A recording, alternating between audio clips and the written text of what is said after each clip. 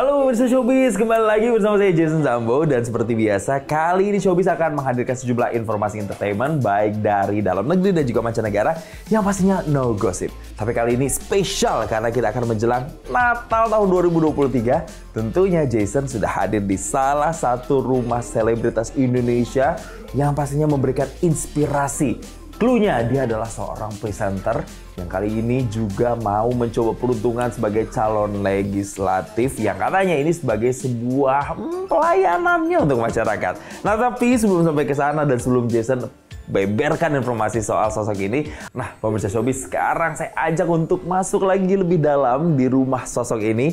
Pokoknya dia adalah dulu seorang presenter yang sudah malang melintang di berbagai program, pernah jadi penyiar radio juga, pernah jadi main film juga pernah, terus jadi pelayan gereja segala macam dan juga pengajar komunikasi. Wah pokoknya sosok ini tuh udah makan asam garam kehidupan baik itu jurnalistik dan juga entertainment. Dan gak cuman itu, dia juga nantinya akan berkontestasi untuk bisa merebut suara rakyat dalam calon legislatif alias menjadi caleg. Siapakah sosoknya? Inilah dia. Ada Choky Sitohang. Nah, saya sekarang main di rumahnya. Nanti saya akan tanya-tanya nih sama Choky Sitohang soal dirinya kenapa ya pengen jadi caleg. Nah, pemirsa, sekarang saya sudah ada di salah satu sudut rumahnya Kak Choky. Ini di kolam berenang kayaknya menyejukkan sekali. Pas banget ya untuk kita bisa ngobrol-ngobrol langsung nih. Nah, saya mau tanya sama Kak Choky ya. Kak Choky ini kan memang sosok presenter yang bisa dibilang menyejukkan hati. Secara visual juga memanjakan mata. Amin. Gitu ya. Siapa yang nggak tahu Kak Choky Sitohang? Memulai karir sebagai presenter, pemain film juga pernah ya Kak Choky? Pernah main film ya. Pelayanan juga, tapi sekarang terjun menjadi calon legislatif, ya kan? Apa yang membuat Kak Choky itu kepikiran buat jadi calon legislatif? Saya akan selalu mulai dengan dua kata ini. Apa tuh? Panggilan, yang kedua tujuan. Jadi kalau sudah dimulai dari panggilan, menurut saya kita punya kesempatan untuk berkembang. Apa yang saya lakukan dalam pekerjaan sekarang ini kan sudah menolong banyak orang sebenarnya. Menginspirasi orang, kemudian memotivasi, memberikan pengajaran, ilmu, seni budaya. Tapi politik itu level berbeda dari sebuah pengabdian di masyarakat. Dengan politik kita bisa menolong lebih banyak orang lagi lewat program, kolaborasi dengan banyak pemangku kepentingan. Itu yang saat ini posisi kita berdua nih sebagai masyarakat biasa kita belum punya kemampuan untuk menolong lebih banyak orang. Tapi kalau kita masuk ke kebijakan publik, atau public policy, kita bisa nolong kehidupan orang. Oke, jadi sebagai presenter, sebagai pelayan Tuhan, itu belum cukup untuk bisa memenuhi panggilan tadi. Makanya akhirnya terjun ke dunia politik gitu kan? Bagi saya, sebenarnya sudah penuh di dua fase tadi. Toh kan juga, saya nggak perlu meninggalkan dunia seni budaya ketika saya sekarang mencalonkan diri sebagai anggota legislatif. Karena nggak bertentangan sama sekali. Nggak ada undang-undang yang ditabrak di situ. Yang kedua, sebagai pelayan Tuhan apalagi. Kita semua kan sebenarnya pelayan Tuhan. Yang di depan kamera, belakang kamera. Kalau kerja kita niatkan sebagai ibadah, kita semua pelayan Tuhan. Hanya saja wujudnya beda-beda kan. Bisa di politik, bisa di TNI, bisa di Polri. Itu yang saya pikirkan. Kalau misalnya kita berandai-andai nih, bisa Showbiz Kak Choky ini maju, terpilih begitu ya, amin begitu. Nanti apakah dunia yang selama ini sudah dibangun, dunia presenting, dunia film yang sudah ditekuni itu akan ditinggalkan atau gimana nih Kak Choky? Pasti akan ada penyesuaian, pasti akan ada orientasi, masa untuk bisa berbenah lagi, mengatur ulang semua penjadwalan. Skala prioritas pasti akan ditetapkan kalau terpilih menjadi anggota DPR. Ya, itu nanti kita melihat nanti situasinya akan disesuaikan gitu. Tapi artinya tidak ditinggalkan 100% gitu kan Choky? Sepertinya enggak, karena orang masih butuh talenta saya kan. Nah, itu dia. Karena jangan sampai Choky Sitohang yang kita kenal sebagai sosok public figure, entertainer itu juga jangan hilang-hilang banget gitu ya. Nah, tapi ini berbicara kita tinggalkan politiknya, berbicara soal perjalanan karirnya Kak Choky. Di awal itu saya tuh inget Kak Choky meledaknya pada saat membawakan salah satu program. Itu program kayak pencarian apa tuh, teman dating waktu itu. Jodoh. Carian jodoh gitu ya. Itu langsung setelah acara itu bobot Choky Sitohang di mana-mana nih kayaknya. itu titik ketika Choky Sitohang mulai naik tuh di situ atau justru sebelumnya udah? Sebelumnya udah. Oh gitu. Kakak Jason, sebelumnya udah. Jadi saya udah investasi latihan itu dari tahun 2006. 2006 udah mulai masuk televisi, udah masuk ke beberapa program variety show. Tapi programnya masih yang lokal dan skupnya masih yang masih yang di bawah lah. Jangkauannya nggak begitu luas. 2007 saya ingat saya sudah mulai bawakan acara siaran langsung, ajang pencarian bakat yang melibatkan musisi-musisi dangdut. 2008 saya bawakan acara sepak bola internasional, ya Euro Cup saya ingat banget. Nah 2009 masuklah acara pencarian jodoh itu, yang mana menurut survei 9 dari 10 orang yang nonton TV di satu jajaran gang itu nontonnya acara itu. Gitu. Jadi ini sebenarnya manifestasi. Kita kan nggak pernah tahu kapan waktunya kita akan benar-benar diangkat, kapan bola itu akan bergulir jadi bola salju besar. Yang kita tahu kan latihan, kita persiapan. Yang kita tahu adalah mengembangkan bakat kita. Terus latihan tajamkan, waktunya akan datang kok. Kalau udah diangkat Tuhan ya kita nggak bisa nolak. Tapi apakah karakter kita siap pada saat kita diangkat? Nah, filosofis banget ya. Intinya adalah momentum. Tapi sembari menunggu momentum itu datang, nah itulah kita yang harus juga mempersiapkan diri begitu ya. Terbukti lah ya, bawain acara apa aja tuh diselibas lah ya sama seorang Choky Sitohang.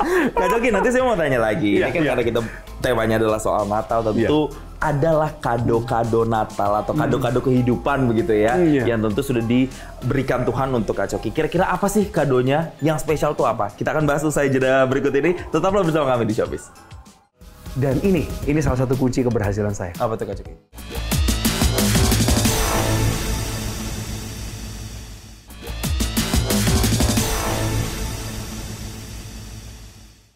Pemirsa, kalau tadi kita sudah ngomongin kiprahnya seorang Choky Sitohang di dunia entertainment sampai ke panggung politik. Nah, sekarang kita mau membahas soal kehidupan pribadi seorang Choky Sitohang. Tadi kan saya udah tanya nih Kak Choky, pasti setiap Natal itu kan yang kita harapkan kayak anak kecil lah, kado, hadiah. Tapi kalau kita mau filosofis lagi, lebih dalam lagi, kado terindah buat seorang Choky Sitohang tuh apa sih sebenarnya Kak Choky? Di makna Natal ini ya, buat saya kado terindah saya keselamatan dari Tuhan. Yang kedua, Tuhan buktiin kok, kalau hidup itu bisa bermakna, hidup itu bisa berbobot. Dan itu selalu dimulai dari sel terkecil pertahanan negara, namanya keluarga. Jadi saya punya istri, punya anak-anak yang hari ini bertumbuh, kembangnya bagus, sehat, cukup. Itu anugerah juga, anugerah, itu udah kado gitu ya? Anugerah, tapi belum selesai. Jadi ini bukan titik, ini perjalanan. Ini perjalanan yang panjang, yang misterinya masih ada di depan. Saya masih harus hadapin banyak hal. Saya juga nggak tahu itu apa. Nanti kembali lagi kepada harapan tadi. Menjalaninya itu dalam harapan. Sekarang kita lanjutkan lagi nih bincang-bincangnya sama Kak Choky. Ini karena Kak Choky menyinggung soal perjalanan. Perjalanannya ups and downs-nya. Apa sih selama perjalanan 17 tahun itu kurang lebih Kak Choky yang paling diingat? Yang dari susahnya dulu deh, yang benar-benar dibangun berdua bersama, ada nggak yang paling berkesan? Jadi 2006 kami pacaran itu awal karir saya. Kakak Jason, saya tuh memulai dari nol, dari casting di berbagai rumah produksi di Jakarta, dan dari kesehatan yang minus, bukan kesehatan yang nol, kesehatan minus, karena saya baru sembuh dari sakit parah waktu itu.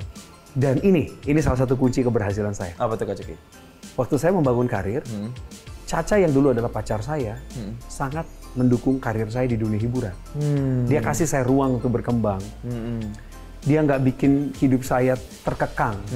Kan dalam pacaran biasa kadang-kadang ada demand. Kan? Nah dia hampir tidak pernah menunjukkan itu dalam pengembangan karir saya. Sehingga saya luwes. Luwes bergaul, saya bisa fokus pada membangun karir. Jadi kalau saya sukses sebenarnya hari ini, saya sukses juga karena dia gitu. Bener ya kata orangnya, di balik kesuksesan itu selalu ada wanita hebat di belakangnya, itu bener ya? Di balik seorang pria hebat ada wanita galak. Galak. Wanita yang tidak kalah hebat maksudnya. Waduh, betul. Kita harus disensor, hati-hati tuh. Kita pindah dari wanita galak tadi. Enggak ya, bercanda yang bener Choky ya.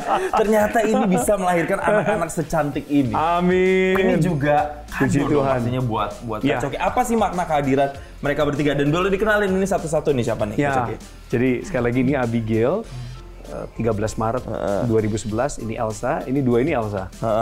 Nah ini Rebecca, yang paling kecil ya? Yang paling kecil. Apa artinya 3 putri kami untuk keluarga kecil kami? Yang pertama adalah Tuhan nitipin anak-anak untuk dikelola, untuk dibimbing, dibina. Jadi tanggung jawab terbesar orang tua adalah membimbing anak-anak sampai umurnya cukup, baru mereka menentukan masa depannya sendiri. Kita nggak bisa setir anak-anak terus, sama seperti orang tua saya dulu nggak bisa setir saya terus arahnya harus ke kanan ke kiri, nggak bisa. Justru orang tua akan lebih mudah mengalami kekecewaan kalau mereka memaksakan keinginannya pada anak-anak. Nah, saya belajar dari orang tua saya supaya saya nggak seperti itu. Kemudian yang kedua, inilah yang Tuhan percayakan. Ya. Jadi bukan hanya kado tapi percaya. Ya. Gini loh Jason, sama kayak kado Natal. Kalau orang tua kamu kasih kamu kado Natal, ada tipe orang tua yang ya udah lepas. Setelah kamu terima, itu tanggung jawab kamu. Ya. Tapi kadang-kadang ada orang tua yang mengecek. Ayo. Ngapain kadonya? Mana kado yang papa kasih kemarin? Ya. Sudah kamu gambar-gambar belum? Udah warna-warna belum? Ya. Kalau anak itu, aduh di mana ya kadonya? Aduh aku nggak tahu dari mana. Hati kecil orang tua pasti kecewa. Berarti anak-anak saya tidak bertanggung jawab terhadap kepercayaan yang diberikan. Keluarga saya sama. Apakah suatu saat Tuhan akan bilang sama saya nanti, selamat ya Cok, kamu melakukan apa yang seharusnya, kamu berhasil mengelola kepercayaan saya. Atau, waduh, kamu kok mengecewakan sekali. Itu dia. Itu. Aduh, luar biasa ya. Ini saya dapat ilmu parenting lagi yang luar biasa. Ini kombinasi antara parenting dan juga ada unsur agamanya juga yang semoga ini bisa jadi inspirasi. Tapi Kak Choky berbicara soal inspirasi. Tentu nanti kita akan lanjutkan lagi ke segmen berikutnya. Ya. Apa sih hal-hal unik yang selalu dilakukan pada saat Natal yang mungkin juga ini bisa memberikan insight untuk para pemirsa di rumah. Tapi kita akan bahas usai jeda berikut ini, pemirsa tetaplah bersama kami di Showbiz. Berarti memang tradisi itu dipegang sampai sekarang dan selalu ditularkan ke anak-anak supaya nanti mereka terbiasa begitu ya untuk mengungkapkan, untuk berdoa.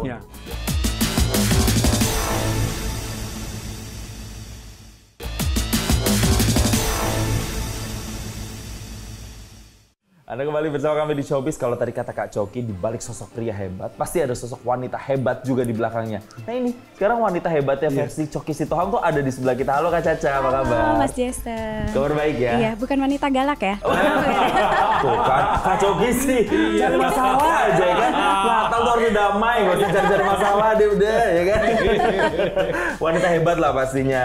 Amin. Ini mau langsung tanya nih sama Kak Caca. Kak Caca biasanya kalau ritual Natalan ala keluarga Choky Sitohang dan Kak Caca nih biasanya ngapain aja kegiatan ritualnya? Ritualnya seperti kebanyakan keluarga ya. Pastinya kalau malam Natal kita Christmas dinner. Ya kan, bisa di rumah, bisa di mana, di restoran. Kalau tahun ini rencana mau di restoran aja biar nggak repot ya kalau di rumah. Jadi biar anak-anak juga ganti suasana.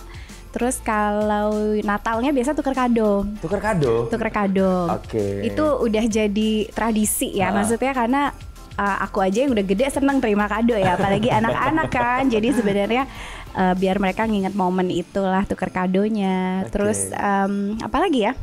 Kumpul keluarga pastinya. Jadi nggak cuma keluarga inti kami dan anak-anak, tapi sama keluarga kayak mami. Atau keluarga yang lain, sepupu, tante, keluarga Sitohang Bandung. Oke. Iya. Itu datang ke sini biasanya kumpulnya di rumah ini nih untuk merayakan atau gimana tuh? Di sini atau misalnya kita pergi kemana atau kami yang ke Bandung. Oke. Nah tapi tahun ini khusus memang keluarga yang ke sini. Oke. Karena kami nggak kemana-mana. Kalau ke Kak Choky deh, Kak Choky ini kan juga Kak Choky ini lucu ya, orang Batak tapi sebenarnya lahir dan besar di Bandung. Iya, betul. Jadi memang masih ada nggak tradisi-tradisi yang memang masih sering dilakukan terkait dengan adat Batak atau udah lebih ya udah universal aja kayak orang-orang atau gimana? Masih ada, masih kuat juga. Tradisi Batak kan salah satunya ngumpul di malam tahun baru. Apa tuh biasanya yang dilakuin tuh? Kami ngobrol terbuka, kasih tahu kesaksian hidup di sepanjang tahun. Terus ngingetin saudara-saudaranya tentang apa yang pernah terjadi di sepanjang tahun. Koreksi, evaluasi, itu dilakuinnya di malam tahun baru. Dan buat orang Batak, lebih sakral malam tahun baru daripada malam Natal.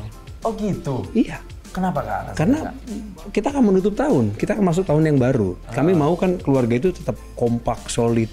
Nggak mau ada yang ketinggalan. Kalau Natal itu biasanya karena masing-masing punya gereja, ibadahnya di tempat yang berbeda, jadi dibebasin gitu. Tapi kalau tahun baru, sebisa mungkin kumpul kami, keluarga Batak ini. Udah pasti kumpul ya kalau udah tahun baru ya. Memang kadang-kadang saya ada konsekuensi juga ya, pekerjaan, MC tahun baru. Oh, masih diambil? Masih. Tahun ini kelihatannya enggak ya. Jadi fokus kita komitmen aja ya. Iya. Nah, tapi kalau Kak Choky ini kan sekarang kesibukannya sudah tidak hanya menjadi seorang presenter, MC, pengajar, pelayan, tapi juga sudah menjadi calon legislatif juga. Ada perbedaan nggak ritual Natal sebelumnya, waktu belum jadi caleg, sama sekarang nih, udah jadi caleg yang pasti lebih sibuk kan dibanding biasanya atau gimana Kak Choky? Kami udah komitmen bahwa malam tahun baru kami akan di rumah aja. Dan di Natal ini saya hanya membagi waktu pelayanan hanya kira-kira 30% lah. Dan itu pun di daerah pemilihan saya di Kota Bekasi, Kota Depok. Jadi gereja-gereja tertentu lah yang akan kami kunjungi dalam rangka Natal ini. Supaya mereka juga terhibur dan saling menguatkan lah kepercayaan di antara kami kan. Mereka masyarakat kami, konstituen saya kan, harus saya layani. Nah, tapi kalau kumpul sama keluarga, udah di rumah aja. Di rumah aja? Di rumah aja gitu. Sesederhana itu, yang penting maknanya gitu ya? Yang penting makan, kumpul, komplit keluarganya, orang tua ada, bahkan sampai keturunan generasi kedua, itu udah senang kami. Oke. Biasanya kalau kumpul, ini kan, Kak Caca kan orang Palembang, Kak Choky ini orang Batak, ada nggak sih makanan-makanan khusus atau apa yang harus selalu ada pas momen Natal gitu, ada nggak tuh Kak Caca? Pempek harus ada, tetap Jadi ya, lapar kan? iya kan? Iya. Karena darah Palembangnya nggak hilang. Tapi kalau makanan lain umum aja, yang semua pasti disuka Yang lah harus kayak. ada saya tuh martabak. Oh iya martabak. Ini orang Bandung jadi Martabak Bandung ya? martabak. Bagus banget ya. Makanan favorit saya itu kan martabak, mie. Mie. Pokoknya saya sangat tertarik, antusias kalau udah ngomongin dua hal ini aja. Itu udah menu kudu wajib yang ada wajib di meja makan gitu ya? Kalau momen tertentu ya, karena kan kami nggak setiap hari juga makan martabak, makan mie kan. Iya bener. Balik lagi nih kita ngomongin soal tradisi Natal atau Tahun Baru di keluarga Kak Choky sama Kak Caca. Nah kalau misalnya lagi kumpul nih sama keluarga, misalnya sama mama papa segala macam, sama anak-anak, apa sih biasanya topik yang diobrolin misalnya pada saat Natal atau Tahun Baru pas lagi ngumpul? Sama orang tua biasanya selalu dimulai dengan ada cerita apa gitu. Oke. Gimana tahun ini? Sesederhana itu kok. Dan karena momennya adalah kami ngumpul, gampang untuk mancing orang mulai terseduh-seduh tuh gampang. Jadi nyeritain nih apa yang udah dialamin sepanjang tahun. Senang susah gitu ya Kak? Senang susah, ucap syukur ataupun misal menceritakan sesuatu minta didoakan sama-sama. Terus harapannya nanti di tahun yang baru apa gitu ya biasanya. Dari yang sesimpel ini misalnya, ya saya bersyukur sama Tuhan, pokoknya baik-baik aja. Sesingkat itu ada yang mandok hata. Mandok hata itu bahasa Batak artinya berkata-kata. Ada yang mandok hatanya 30 detik, ada yang bisa sampai 20 menit ngomong. Ada sejam. Sejam juga ada. Itu kayak pitching ke klien ya? Iya, sampai presentasi kan menangin proyek di IKN gitu. Jadi mereka sampai ada yang curhat, sampai ada yang bisa negur juga. Dalam kasih ya, dalam kasih. Dan selalu ingat bahwa ujung-ujungnya adalah perdamaian. Kekompakan mesti dijaga. Gitu. Jadi dari durasi pendek sampai durasi panjang, itulah momennya malam tahun baru. Oh gitu ya, jadi yang diceritain itu adalah apa yang dialami setahun, saling kasih masukan dan juga saling doain juga Iya betul, pastinya saling gitu ya. Oh iya, jangan lupa kita selalu pujian dan penyembahan juga. Bikin ibadah. Jadi doa. Tahun baru. Iya, Ibadah tahun baru. Selalu doa. Jadi ada doanya, naikin pujian sama-sama. Ya, nanti ada yang kasih sharing khotbah sedikit. Iya. Itu bisa dari anak-anak juga? Iya. Bisa. Semua dari kita untuk kita. Iya. Jadi ada yang main musik nanti tugasnya, ada yang udah nyiapin lagu-lagunya apa, terus nanti ada yang mau sharing firman siapa, biasanya Choky sih. Kasih pesan Natal dan Tahun Baru apa firman Tuhan, terus habis itu ngomong-ngomong ya, panjang ngobrol ya itu tadi mandok hata, baru kita tutup doa menyambut tahun baru. Berarti memang tradisi itu dipegang sampai sekarang dan selalu ditularkan ke anak-anak supaya nanti mereka terbiasa begitu ya untuk mengungkapkan, untuk berdoa, untuk menyampaikan harapan-harapan gitu. Dan Kakak Jason, itulah kebiasaan saya dari kecil. Dari saya umur 4 atau 5 tahun. Dari umur 4-5 tahun saya udah disuruh ngomong di depan keluarga. Pantasnya jadi presenter gedenya ya. Dasar-dasar public speaking itu di tengah keluarga. Iya. Makanya orang Batak jago-jago kan ngomongnya. Nah itu salah satunya terbukti suami Anda yang sudah panjang malah melintang di dunia presenter Indonesia. Dari umur 4-5 tahun udah mandok hata. Pasti ya kan, udah paten banget tanpa perlu pelatihan public speaking udah ada tuh ya pelatihannya di rumah. Nah nanti kita akan bahas lagi nih tentunya kalau tadi Kak Caca dan juga Kak Choky menyinggung ada soal doa-doa. Itu doa-doa spesifik apa sih yang ingin dipanjatkan tahun ini. Terus mungkin nanti kita akan undang siapa lagi sih yang spesial bagi seorang Kak Caca dan juga Kak Choky dalam keluarga. Tapi usai jeda ya, tetap bersama kami di Showbiz. Pengennya papa mama doanya apa? Coba doain papa mama gimana? Doain papa mama. Ya. Anggota DPR.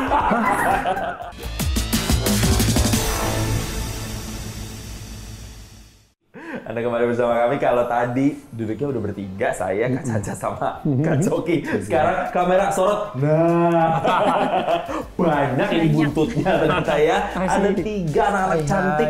Boleh diperkenalin dong Kak Caca, ini dari yang paling kakak sampai yang paling adik yang mana nih? Ya, ini kakak Ebi namanya, umurnya 12 tahun. Yang ini Elsa, umurnya berapa? 9 tahun kemarin baru ulang tahun. Happy birthday. Iya, terus yang ini siapa namanya? Rebecca. Pinter Coba banget. nama panjangnya? Cherry Rebecca Eliana Sitohang. Waduh. Umur 3 tahun ya, Ini Rebecca ya. kayaknya calon-calon presenter nih kayaknya kalau udah lihat kalau gedenya nanti gitu ya. Nah, Kak Caca sama Kak Choky boleh dong ini kesan-kesannya gimana sih memiliki anugerah 3 putri cantik yang dititipkan Tuhan untuk keluarga kakak? Sangat bersyukur sama Tuhan Yesus karena Tuhan baik dalam hidup kami. Tuhan menyediakan yang kami butuhkan. Dia percayakan kami harta yang besar, keluarga. Dan dia kasih kami kekuatan untuk mengelola berkat itu sendiri. Dan aku bersyukur karena Abigail, Elsa, Rebecca ini semua anak baik, anak Tuhan. Anak yang sayang sama papa mama, berprestasi. Amin. Mereka juga sehat, sempurna. Karena mau jaga gaya hidup sehat, ngikutin mama papa. Itu yang paling penting. Ya, itu udah menjadi kebahagiaan sendiri ya. Ah, mau tanya langsung aja deh sama si cantik-cantik ini. Ini dari pertama deh ke Abigail dulu ya. Abigail, mau tanya, ini manggilnya apa sih mama papa ya? Mama papa. Nah, boleh dong Abigail untuk di tahun baru atau Natal ini kira-kira doa untuk mama sama papa tuh apa sih dari Abigail? Abigail tuh pengennya mama papa tuh gimana sih? Tugasnya lancar, dapat banyak tugas. Terus apa tuh papa jadi apa namanya? DPR. DPR ya. Ngikutin juga ternyata, dia ngerti juga ya. Pokoknya kalau doa untuk papa itu supaya jadi anggota DPR gitu ya. Kalau doa untuk mama Abigail apa tuh kira-kira untuk Natal tahun ini sama tahun baru? Biar mami bisa jadi istri anggota DPR. Ngikutin tuh DPR. Apa buat mama sayang? Apa tuh doanya kalau buat mama? Dapat banyak uang juga. Banyak uang. Ya. Memang itu yang paling dibutuhkan dalam kehidupan ini. Gitu. Amin. Supaya kerjaan mami lancar juga. Mungkin maksudnya Abigail tuh lebih ke rezekinya melimpah juga ya untuk keluarga ya. What else? Elsa. Kalau Elsa gimana? Kalau Elsa apa kira-kira? Kalau untuk papa mama doanya pengennya kayak gimana sih? Untuk dua-duanya bikin mami sama papa sehat selalu dan kerja keras, dan untuk papa anggota DPR juga. Waduh, udah direstuin banget kayaknya sama anak-anaknya ya. Semoga direstui juga oleh rakyat gitu ya. Kalau dari yang paling kecil dong mau tanya nih. Tanya Om Jason. Kamu sayang nggak sama papa mama? Sayang. Sayang, beneran sayang. Kamu pengennya papa mama doanya apa? Coba doain papa mama. Gimana? Doain papa mama. Ya. Anggota DPR. Umur 3 tahun. Kok semua ini kompak dari anak pertama ke dua ke tiga. Gak ada briefing. Oh my god, pinter banget kamu. Gitu. Apalagi? Terus apa lagi? Doain papa coba. Dapat uang banyak. Ikutin kakak ya. Jadi gitu ya. Yang pertama anggota DPR, kedua dapat uang banyak. Terakhir satu lagi apa? Kan papa sayang dan baik. Mama papa sayang dan baik. Mami juga. Kalau mami untuk mami apa? Doa Deka apa buat mami? Sayang juga. Sayang juga. Semuanya.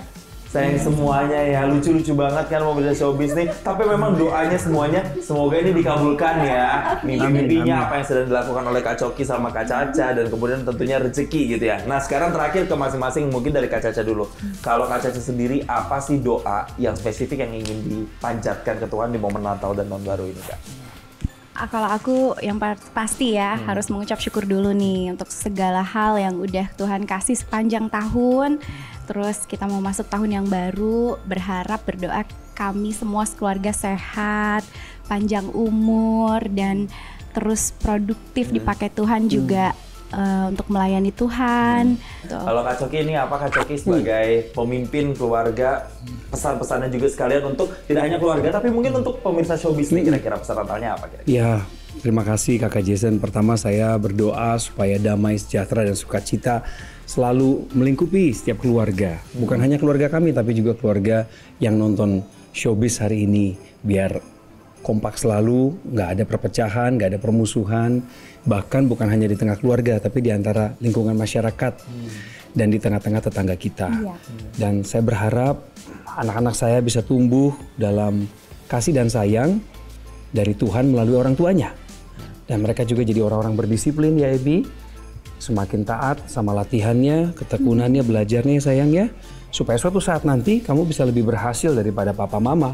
Bisa nolong banyak orang melalui pekerjaanmu, melalui pelayananmu. Semoga doa-doanya didengar dan pastinya ini menjadi doa dari anak-anak juga ya. Amin. Untuk bisa menjadi sebuah kado Natal. Thank you Kak Caca. Terima kasih, Thank you Kak Choky. Terima Thank you kasih. cantik-cantik Elsa, ada juga Rebecca sama Hai Abigail, thank you ya. Thank you, udah bergabung di sini. Yeah. Nah, pemirsa, itu tadi perbincangan kita, seru banget. Semoga mendapatkan inspirasi Natal tahun ini, sebuah potret dari keluarga yang benar-benar mendahulukan Tuhan, menjadi inspirasi. Semoga nanti keluarga-keluarga di luar sana juga banyak yang mendahulukan Tuhan supaya nantinya ada berkat tercurah untuk kita semua. Amin. Akhir kata, saya Jason Samo mewakili rekan-rekan yang bertugas pamit undur diri. Terima kasih, sampai jumpa dan selamat Natal. Selamat Natal. Selamat Natal. Merry Christmas. Merry Christmas. Happy New Year. Jelajahi cara baru mendapatkan informasi. Download MetroTV Extend sekarang.